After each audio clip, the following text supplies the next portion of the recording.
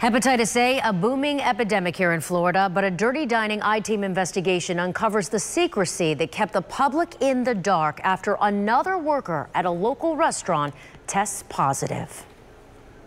So you haven't heard anything about hepatitis A? No. How to keep from getting it? No.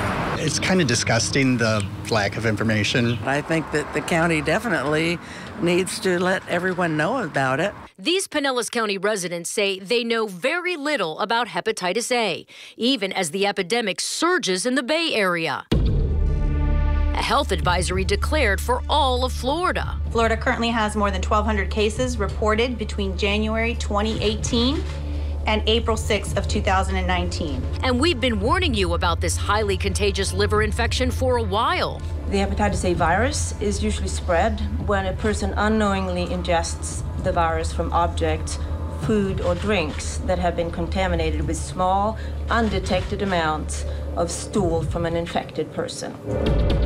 In January, a special Dirty Dining I-Team investigation uncovered the Hillsborough County Health Director announced an employee at Hamburger Mary's in Ybor City tested positive for hepatitis A, but never told the public about 4 other restaurants with infected workers. But you yourself called it an epidemic. It is. Now we uncovered a server at Hella's restaurant tested positive for hepatitis A in March, and Pinellas County kept it a secret. It's a pride thing. I've never gotten anybody sick in my entire life doing this. Michael Scott has been a cook for over 30 years, most recently at Hella's in Tarpon Springs, when he got a call from the health department. They told me that I'd been exposed to hepatitis A. There was a person that worked at Hella's who had contracted hepatitis A in the time frame that I worked there. We obtained this email showing the Pinellas County Health Department contacted the state on March 14th requesting a joint investigation at Hella's restaurant after, quote, a positive case of hepatitis A has been identified as a server at the restaurant. But the Pinellas County Health Department would not talk about it. Do you think the county is doing enough to educate the public? Probably not, because if I don't know that much about it, it'd be good for myself as a consumer or as a person on the street to know more about it. Even though the county has more than 1/3 of all the cases in the Bay Area. 2 years ago, Pinellas had no cases. But last year, more than 100 infections were reported.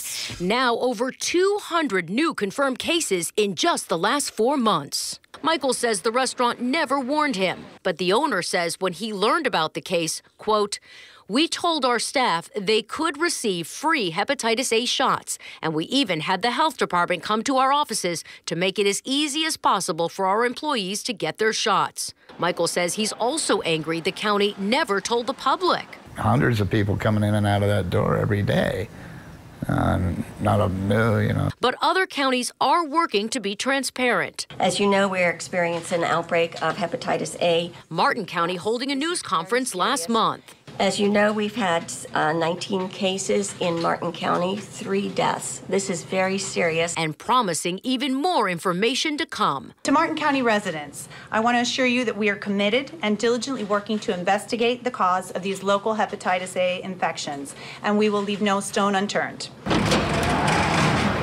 We asked to speak with the Pinellas County Health Director, but his spokeswoman refused. Well, when I have called and left messages and emailed, you don't respond. That spokeswoman, Maggie Hall, referring us to the state. I did respond. I said, call Tallahassee. But there's no one to speak on camera about what you're doing to protect the people of Pinellas? No. But even face-to-face, she would not discuss it. Why can't you tell us what you're doing to educate the public? Thank you.